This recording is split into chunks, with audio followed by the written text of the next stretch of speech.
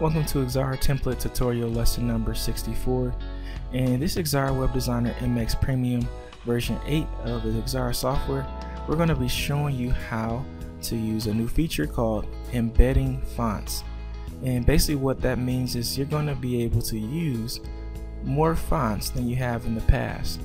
In other words, you don't have to stick to what's called web safe fonts, and I'll be showing you what I mean by that in this particular tutorial. The other benefit is that you're going to be able to actually, improve your search engine ranking when using fonts that are not standard web fonts. And in addition to that, it's going to help you have a better design, more flexibility, and giving the best appearance for your website. So if you haven't already, go ahead and start a new document in your software, and in your toolbar, make sure you have the text tool selected, and then go to your font menu selection. And we're going to look for a non-standard web safe font. So you'll see that in this first section it mentions all the web safe fonts, and I've covered this in a text tutorial before, but these are all your web safe fonts.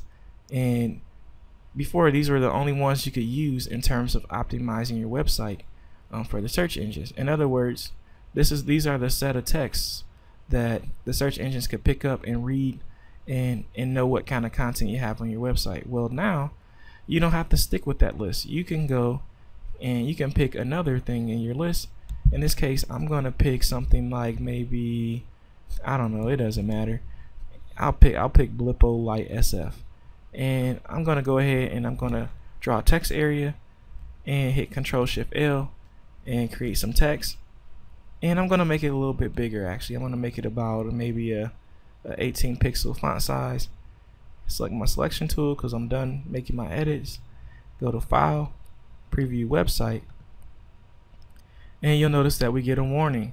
It says the following non-standard fonts will be published with your website so that the text using these fonts will appear correctly for those viewing it. Who don't have the font installed? Sorry about that. So basically it's going to let people see that font even if they don't have it installed on their computer, because it's going to embed that font onto your website server. And then it says please ensure the font license allows embedding for websites. So in other words, make sure that you do have the proper license for that font so that you don't get into any copyright issues. If in doubt, it says contact your vendor. But in this case, I'm just going to hit OK, and I'm going to preview the website and show you what I mean. So you'll see that not only does it show this text, we can actually highlight the text. If you wanted to, you could highlight it and copy it, that kind of thing. Whereas before, in version 7 of the program, you would not be able to do this if you have version 7 of Xara.